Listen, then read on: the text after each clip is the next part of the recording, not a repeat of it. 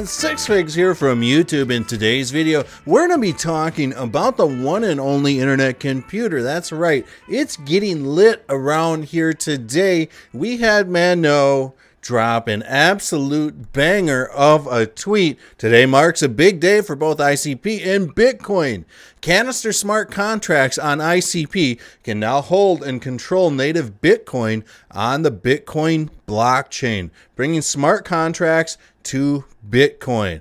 This is powered by the internet computer. Now, what's going to happen here is that, as the post states, Bitcoin will be controlled on its network. There will be another coin called CKBTC, which basically users will exchange their Bitcoin for CKBTC, and that stands for Chain Key Bitcoin.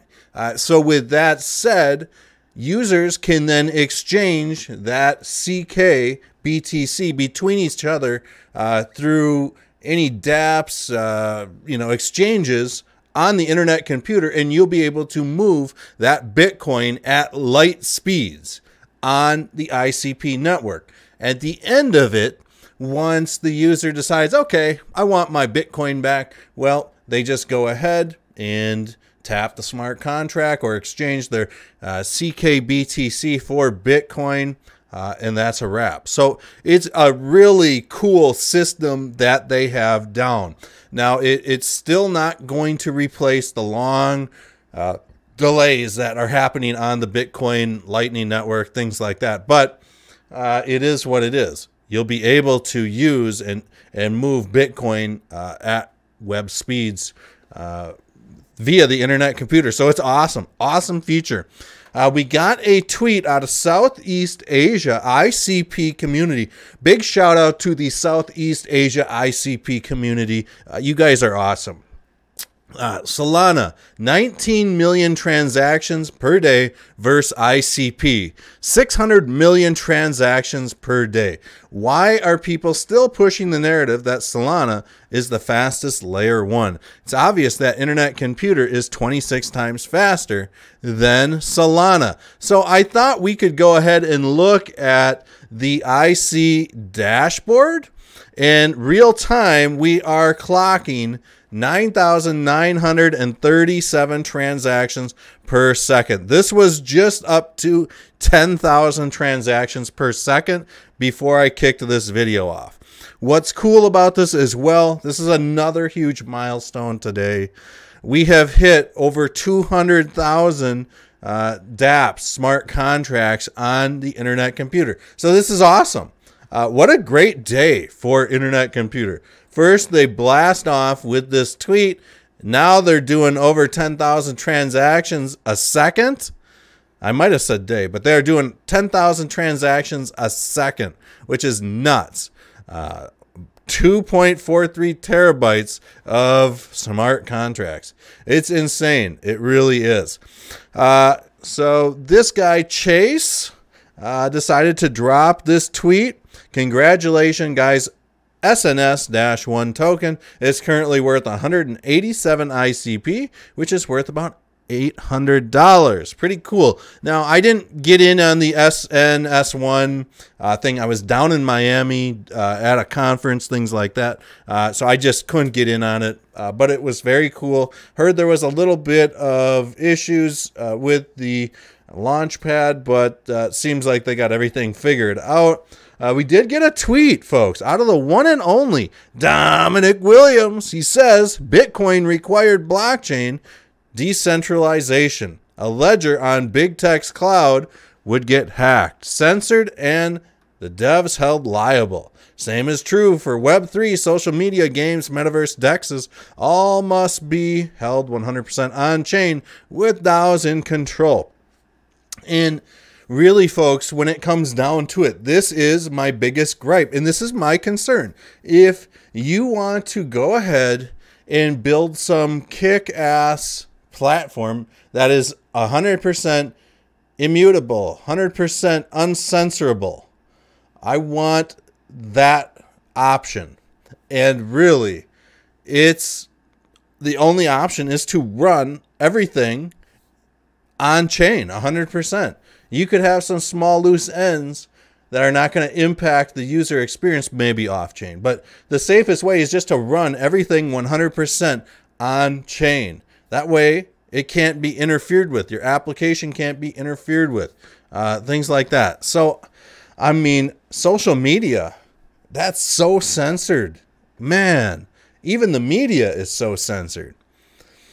So it's important that we see 100% on chain. I like that idea. We had fastblocks.com. Check them out on Twitter at fastblocksnews. William Laurent was down there with a few other people. They had a nice booth set up. They were preaching about Fastblocks. This runs all 100% on chain.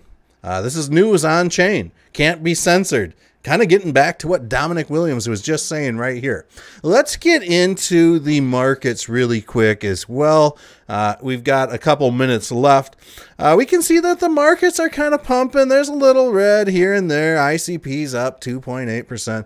Biggest winners of the day so far, Hex, 11.4. We got Luna. Man, come on, guys. Luna?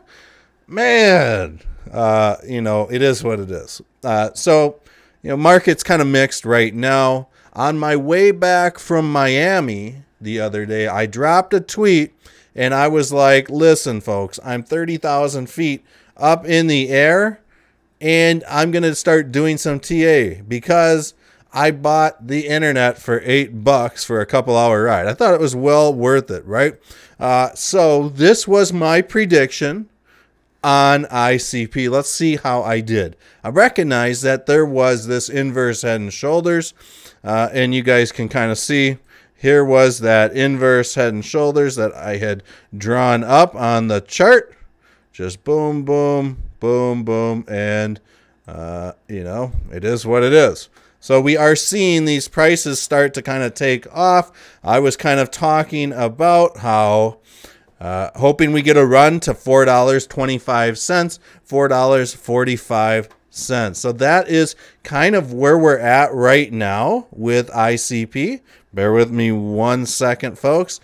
You guys can kind of see that this has gone up to about $4.36 in the last 12 hours. Let's look at this on the hourly. I'm really interested in this. So, yeah, I mean, it is what it is. We are really obeying this channel level here, which is kind of what I thought we would do. Somewhere right around this $4.25 to $4.50-ish level.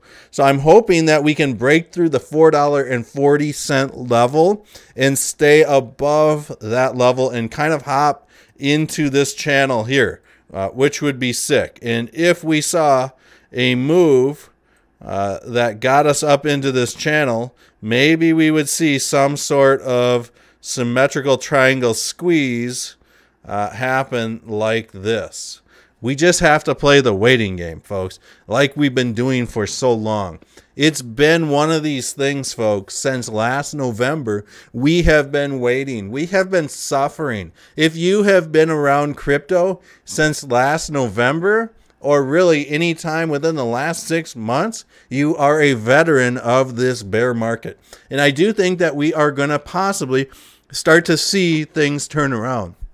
Really, this is not financial or trading advice at all. It's just something that I truly believe that I'm hoping that the worst is over. Who knows? We could see other exchanges collapse, things like this. And this bear market has already cemented itself in the history books. I haven't been around for any of the other bear markets, but I would find it hard to believe that they are as catastrophic, as many eyes on it. You know, it is what it is. So stick around for the end screens. We'll throw some videos up here. See you guys all on the next, video.